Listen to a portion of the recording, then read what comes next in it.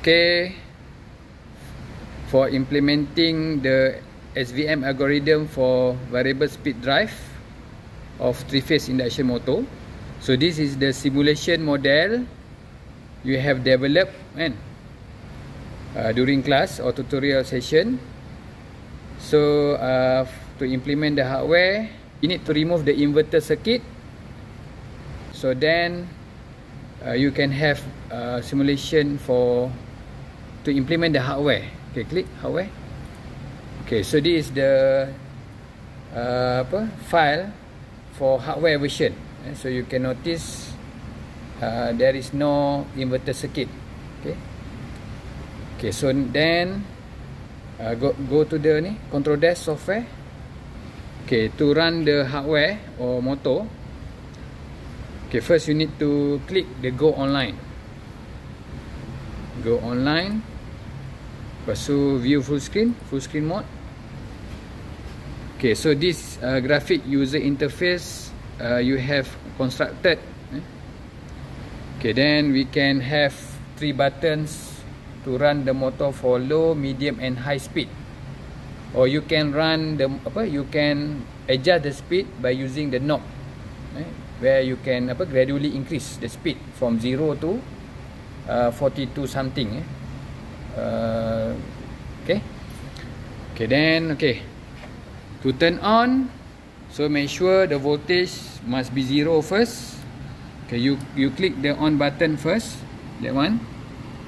Okay, then try to increase gradually the voltage. So at the same time you can observe the experiment result for the phase voltage, phase current and the frequency spectrum. So this case we just measure only one phase, phase A. Phase A for voltage and phase A for current. So now the motor start to run. Okay, so increase the voltage until to 75 volt. Okay, so mean the DC voltage to be applied to the input of the inverter is 75 volt. Okay, so now you can adjust the speed. Yeah. Okay, then try to press low speed. Okay, low speed. So now the motor rotate slow speed with a slow speed, and you can observe the frequency spectrum. Okay, try to analyze the waveform, looking at the frequency and the fundamental component of the output voltage. Okay, now click medium button. Okay, medium for medium speed. Okay, the fundamental increase, the fundamental component increase, and so same goes to the frequency of the phase voltage and phase stator current. Okay, the motor running at the medium speed. Okay, now increase to high speed. Click the high speed button. Okay, motor now running at high speed.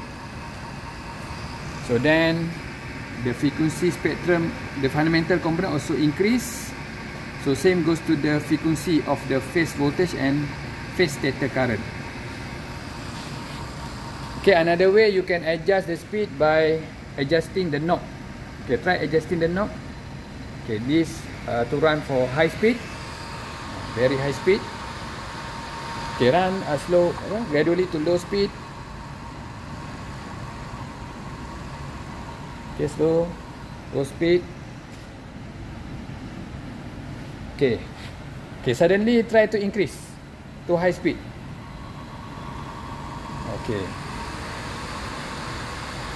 Okay, go to the medium speed. Okay, then press stop button. You have step button here. Stop button.